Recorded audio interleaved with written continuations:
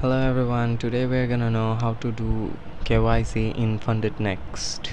To complete the KYC process for FundedNext, follow these general steps. Please note that specific requirements may vary, so it's always a good idea to check the official website or support documents for the latest information.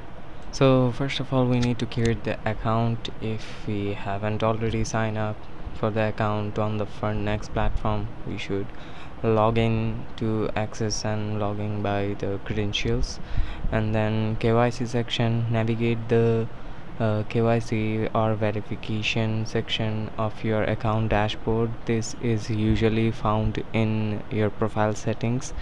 Provide personal information. You will be asked for enter personal information including your full name, date of birth, address, and etc. Then scan your documentation. You will see there will be a QR code and you will be verified your passport, national ID, which are government issued, and then proof your address, your bank statement, and etc.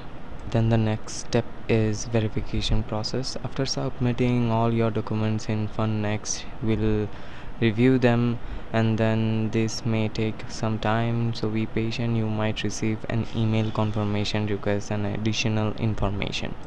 After your confirmation, once KYC verification is complete, you will receive a confirmation. It might take 24 hours and you will be able to proceed your account activities. So if this video is really helpful to you, don't forget to like the video and subscribe the channel.